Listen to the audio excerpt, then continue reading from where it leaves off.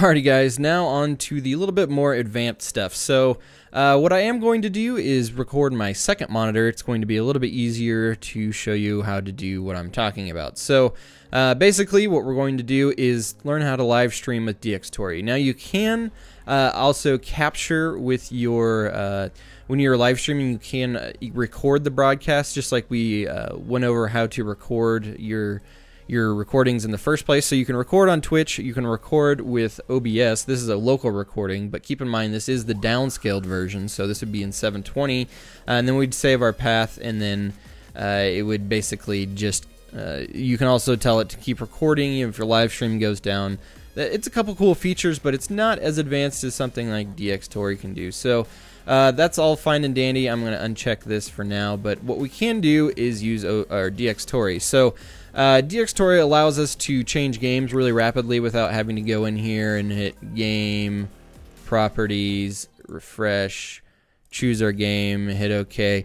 Basically, Dxtory is always locking on to whatever game's happening. Again, I have Team Fortress 2 open, but you know, I can have my main microphone, I can have my game audio, so I can record and live stream at the same time. So basically, to do that, I can just hit direct show output, and that's going to just take our video and go straight through to OBS. So I can also uncheck file output if I don't want to record, but you know, a lot of people do want to record really high quality, and this way your microphone won't be over the top of it as well. So if you want to take like a sweet clip out of your live stream, this way you'll just have your video recorded with no voice over the top, and it'll be high quality.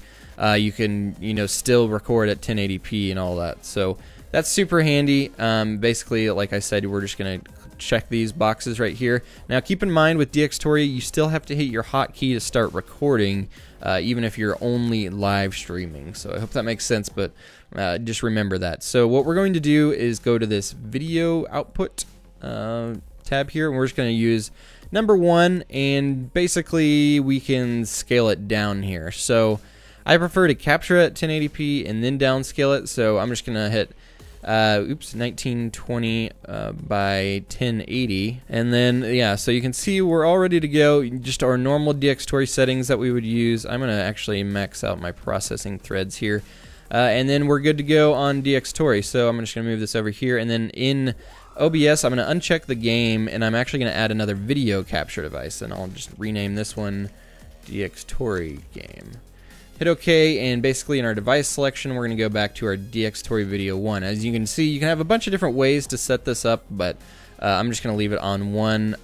Again, you can downscale it here or in OBS in the Settings tab. I just prefer to do it all right here, and then we're good to go there. So it would be just the same. So I could go back and preview my stream again, but you'll notice I have my webcam up here, but I have no video for my game.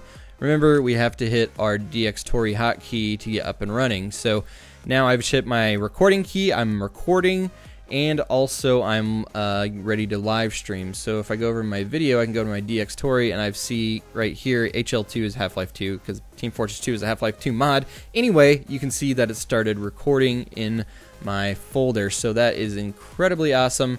I'm just going to hit F9, it's my hotkey to stop, and I'm gonna hit stop preview. So remember, you just hit stop or start streaming there, and you'd be recording with Dxtory, and everything would be good to go. So super handy features with Dxtory. A lot of people say it helps improve their frame rate when they use Dxtory. Obviously, you're using your own codec, so you could use like the Lagarth lossless codec whenever you're live streaming with Dxtory.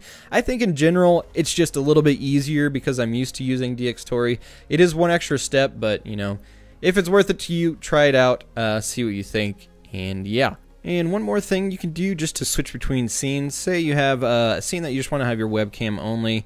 We would go to video capture device and just do webcam again. And this time I might keep it at 1920, because if it's going to be our face on the whole screen, we want it to have pretty decent quality. So I can go ahead and preview stream here. And yeah, okay, say that looks fine or whatever. I'm going to stop previewing, and then I'm going to go to here, and here we can set a hotkey, excuse me. So I could use like number pad 1 to go to this scene. Oops, excuse me, that one's already in use apparently. I don't want to use mouse 1. I'm going to use number pad 3. So on this one, I could set my hotkey to number pad like 4. That way, if I'm in the middle of streaming, I can just switch between these two. So if I'm playing my game, you know, talking, whatever, have my game going, and then I'm like, okay, well guys, thanks for coming out to the stream. I can just hit that on the fly, and it's really handy to have. And yeah, so that's a super good tip, just to keep your streams flowing and have them not really have any hiccups and make it look really nice and professional. Alrighty guys, the next thing we're going to go over is how to add a chat overlay. So I'm going to go over here and go to add monitor capture, and I'm just going to name this chat for now. Basically what we're going to do is go back to our dashboard, and since we have BTTV, we have a dark chat, and they have a really sweet feature. So what I can do here is use pop-out chat, and that'll knock this little box over here. I know it's getting really cramped having only one monitor, and keep in mind you do have to have 2 monitors to do this kind of stuff. So I'm going to go ahead and hit cancel on this real quick just so I can move monitor or move windows. I apologize. So I'm going to go back here and name this chat again, and I'm going to use a sub-region basically on this, and then I'm going to select region, and I'm going to use monitor 2. Keep in mind we do need 2 monitors to do this. Select region and scale her down to, you know, you can make your chat bigger and kind of do this accordingly, and just kind of get an idea of where you want it to be. BTTV has this really nice thing where I can go ahead and use the chroma key chat, and basically it makes everything black so everything can stand out. So I can hit select, and then that will chroma key everything out of the background, so we'll have this kind of floating chat. I'll go back and select all this stuff so it will capture everything that I'm trying to show you guys here.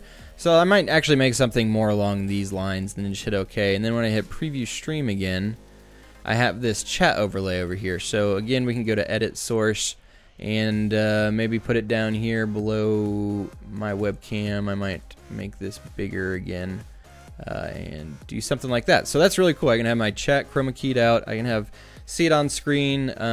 If so, people on mobile, the main reason this even is a thing is so people on mobile can see it, because obviously the iPhone app is a little iffy as far as you know, getting everything up and running. And again, I'd have to have my my game up and running, so you can see now that it is chroma keyed out and everything like that. So that's really nice. Another thing we can do is add a music capture. So if I had say Spotify up and running on the other page, again we're going to use a monitor capture.